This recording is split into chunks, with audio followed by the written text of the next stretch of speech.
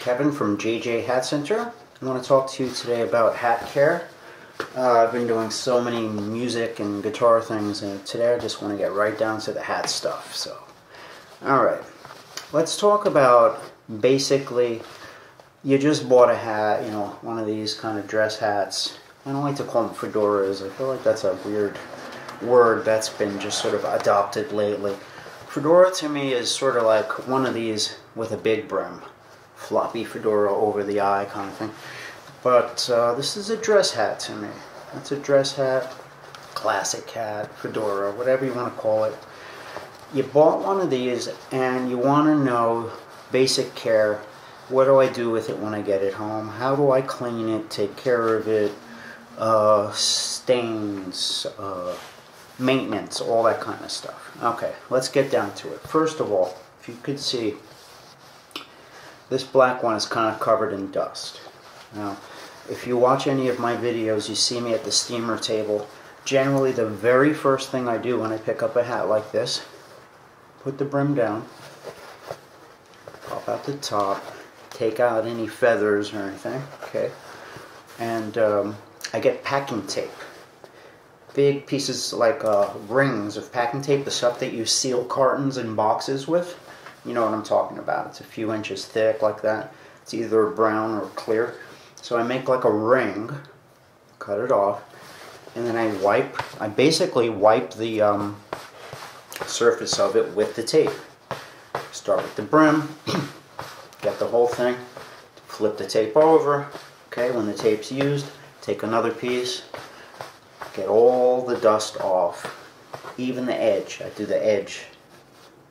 With wool hats, always do the edge. Wool hats, the edge always attracts dust. Fur felt hats, they don't. It's just a thing. Okay, then you do the crown. More tape. I mean, this sounds like really dumb, but you'd be surprised how many people don't think about doing this. They see me doing it, they're like, wow, yeah, I should do that, you know. But yeah, just get all the dust off. Every single bit. Do the top, flip it over, do the bottom. In other words, every single bit, get it off. You don't want to really walk around with dust on a hat because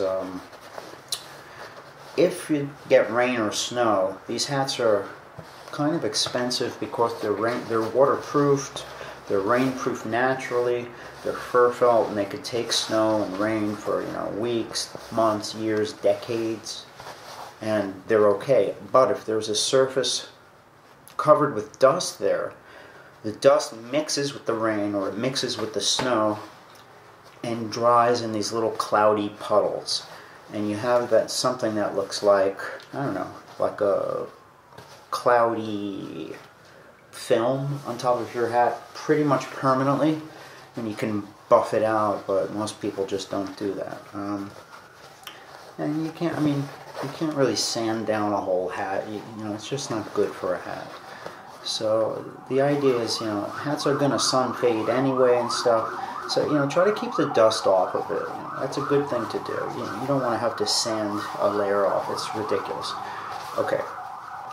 Now, as far as dust, it's easy to control, and it's important to control it. Get all of that stuff off. Now, the big thing with hats, it's not that they leak water, or they're waterproof or not waterproof. It's, are they going to have the same shape tomorrow after a rain, after a snow or something? If I get caught with my expensive dress hat, and the snow is piling up on it, and the rain, and I'm walking through, damn, I wonder if this is going to be okay tomorrow. Okay. Good hats, yes, they'll usually be fine. Other hats, I'm going to say some hats that, where they cut corners, if they're very thin, it's hard for them to actually hold the actual weight of a hat, especially after they're used and they get soft. There's no more stiffener left. So what happens is the rain and everything just makes it sink. You put it down on your table at the end of the day, and then everything is basically just collapsed, kind of flat, and it dries like that. And that locks in as your new shape. You put it back on, kind of break it like this, you know.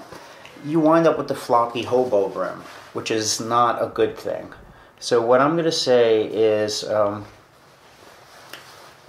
You as a hat owner can get these things wet. Don't do it intentionally, but you could buy cheaper rain hats. But if you do get caught in the rain, there's a couple of things you need to know. They dry the way you leave it. So if you leave it flat, it's going to look funny.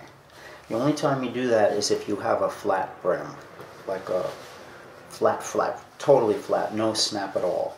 There are some new hats now that are flat, like the Tri-City, the Great Plains, other things, like a boater, flat. If it's like that, it's okay to keep on the tabletop. Otherwise, what you're going to do is either hang it or upside down. Just invert the hat, you'll be okay.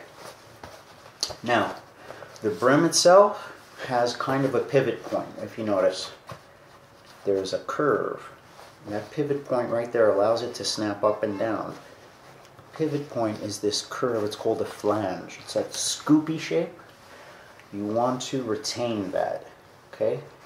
You want to preserve the curve. So don't let it dry with the brim down. Even if you're a hat wearer that wears it down, if the hat is wet, flip it back up.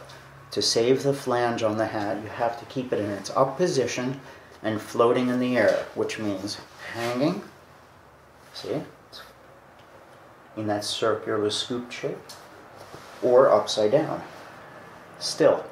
Now if you leave it flat, there's weight on the brim and it dries flatter. And every time you do that, it dries flatter, gravity, floppy brims. Plus, when it's in this position, you grab it in the same place every day, hundreds of times, maybe thousands of times, you know? Thousands, definitely. So the hat's taking the shape of your grip, and eventually you're going to wear a hole through it. Now, if your hat is upside down, like I told you to do, you're going to grab it by the brim in many different places on the brim, not the same little corner. So your hat will last and last. You're not going to have a hole in the front. Now, you got a lot of guys, especially with Panama hats, asking for me to patch the holes, but very old, hats like this, they get them. There's a simple way to hide it by just sort of shaping it low.